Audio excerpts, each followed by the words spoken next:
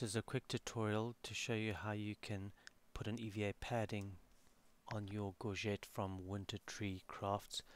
Great product, offers good protection, but it just needs a bit of extra padding. You'll see how it looks after I'm done. So this is my Gorget, stainless steel, very tough, great protection, but this is a bit sharp here and sometimes this falls back and I would say cuts, but digs into your chin. So what I'm going to do is cut a piece of this type of EVA foam.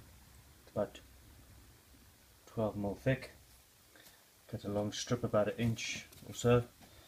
And I'm going to stick it around here basically with the pegs to clamp it down. Then I'll have a nice lining on my throat. We'll see how it looks when it's done. So you're going to need some pegs, your strip of EVA foam, some strong contact adhesive, and that's going to stick basically all along here.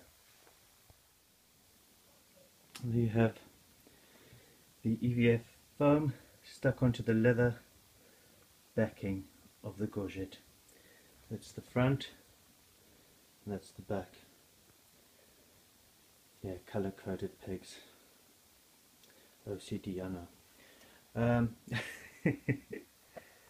That's the glue I used. So we'll see how this works tomorrow when I fence with it. Right, the EVA foam has stuck on it real nicely. Can you see? No more sharp edges digging into the under chin. Throat area, and this will be the back.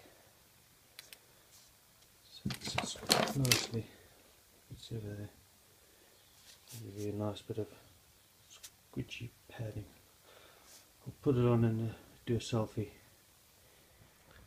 Right, as you can see, nice. Look, doesn't hurt. Here you go. I'm happy with it. Could probably tighten it up more as well, and it just, yeah, feels comfortable.